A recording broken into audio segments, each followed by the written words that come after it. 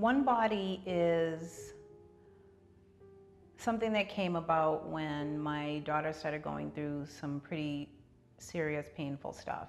It brought up a lot of my own childhood, teenage, young adult traumas and emotional issues. I started writing, and I remember saying that I would never ever write a book, or I would never journal, or I would never have a diary because I was so embarrassed. I didn't want anyone to ever see it or find it. Because I was in so much pain, I had to at least write something. So I just started scribbling, like scribbling down, like, fuck this, fuck everybody.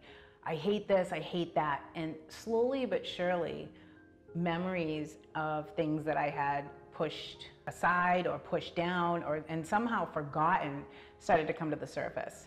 All of a sudden I looked up one day and I had all these little notebooks full of things about my life. So there it was, that was the book. And so the book talks about my childhood and things that I went through then, things that I went through as a young adult, how I started using and drinking, the things that people did to me, things that happened with my children, and also how I somehow got through it and was able to come out on the other side and be where I am today.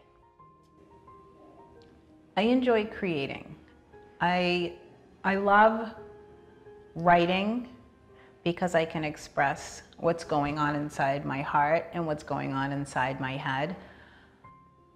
I can't say whether I love modeling more than I love writing, you know, writing a book or speaking about something, but I love the creating. I love taking what I'm feeling and what I'm thinking and what I've been through and just presenting it to people. I hope that whatever I do and whatever I say or whatever I write, or, you know, photo shoots, or the message, I don't know if you notice, if you look at a lot of the modeling, it all has a message. And some of the stuff is super dark, which I love. Like I have tattoos that are really dark, but they all mean something to me.